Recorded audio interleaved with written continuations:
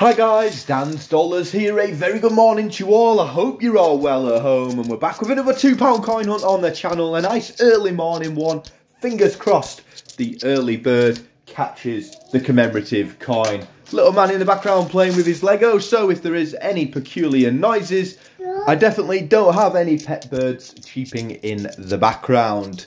How's your day been so far? Yes, it's early. Some of you may have been up to work already. I've done a couple of hours. Nice quick shift again, which I'm not complaining about. But for me, the work really does begin again. And a lot of work from next week.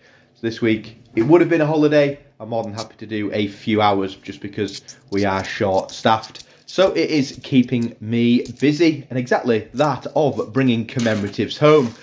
Talking of commemoratives though, we've hit one already. Another First World War commemorative coin, again with those 2016 coins. A lot of them only released in around 2019, 2020. This one though, an absolute beauty, and a coin that we have been on form with over the last couple of months of doing these £2 coin hunts. A stunning coin as well, one of my favourite designs. We got ourselves the Magna Carta, £3.50 to £4 for a good quality version of that coin.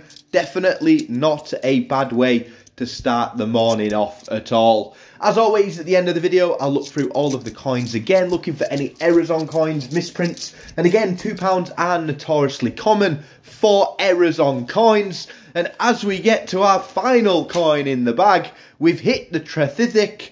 I can't really speak this morning. That's as close as it's going to get. And we've got ourselves 3 commemorative coins. First World War £2, Magna Carta, the Trethithic. What's it going to be? This one, definitely a close one. I'm going to leave the star find for you guys at home. Get it in the comments as always. 3 more commemoratives to start the £2 coin hunts. We're on a roll. Plenty of coin hunts to come. Plenty of videos to come this evening as well, including taking a look at some amazing PO Box openings. Chrissy Cross, Andy Vickers, the local postmaster Kieran. We'll be seeing your coins definitely 100% a little later on today. The early bird has definitely caught the commemorative. Stay safe, and as always, guys, thanks for watching.